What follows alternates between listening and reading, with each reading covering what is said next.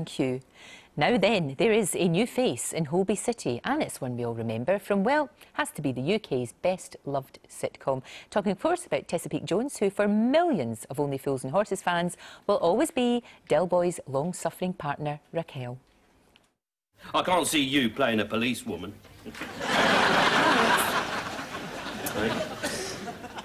Perhaps you're right. Although I wouldn't have had to do much research. My husband was a policeman. You was a cop. Cop. Benny. Yeah, didn't I ever say? No, you did not. You never told me that. Oh, dear. Do you see much of him? Do you see him at all? No, I haven't seen him for years and years. Why? Me? Nothing. No, I'm just curious, that's all. Oh, it's great to see you, Tessa, and such fond memories. I mean, you mustn't... You know, when you're part of something like that's so much part of all of our lives, it must be great to be...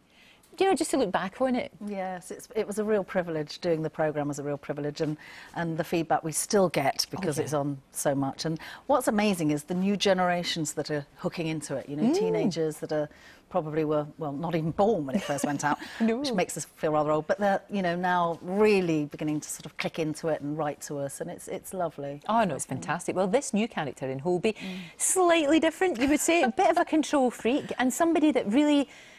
I guess, wanted to be on the other side. She wanted to be a surgeon, didn't she? She wanted to be a medical person. Yes. Didn't quite make it, so now she's an admin. Yes. I mean, she started training as a doctor. She became waylaid with a man who she married. She gave it up. Man went off with somebody else. So she felt very sort of rejected and went into nursing, did very, very well at nursing. And then I think got to the point where she was quite high up and thought, well, I need to move over into the office management side of things. She's very ambitious now. She's got nothing else to lose. She has no family.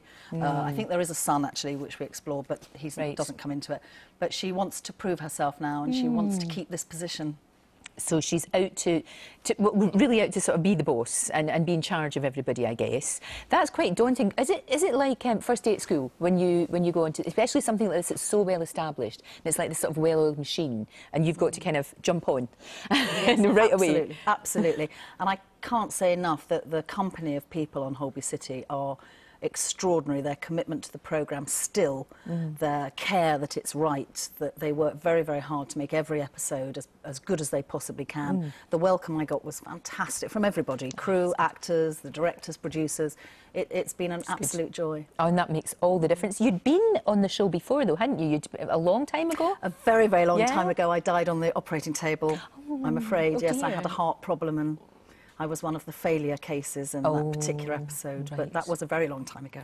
But that's quite good about Holby, because it's not always, it doesn't always work out, does it, for the patients, and certainly doesn't work out for the people with their love lives, very complicated relationships that they all have with one another. And I have to say, it doesn't always work out for people's jobs, as we'll see over the next few weeks with Imelda in charge. So that's a few changes are ahead. Yes, but she's kind of bonded with Chantal, isn't she? She's kind of bonded there. That was quite interesting, the way that the two of them have... Because you wouldn't expect that, really. I don't like No, I think it's quite unlikely, isn't it? I think because she was a nurse, she hooks in very much to the nurses. Right. She sees life from their point of view in the hospital. She's got a bit of a thing about consultants being arrogant and not really, you know, slightly losing a sense of themselves, which, as we all know, in hospitals can happen. It can, if unless you're very lucky. That's right. She's very defensive of nurses not perhaps getting always the due credit that they should get for the patient care that they give. Okay. And with you being on TV, and obviously we know you very well from Only Fools and Horses, but with this one, do kids watch? Do your children watch? Do they see? Are you just mum,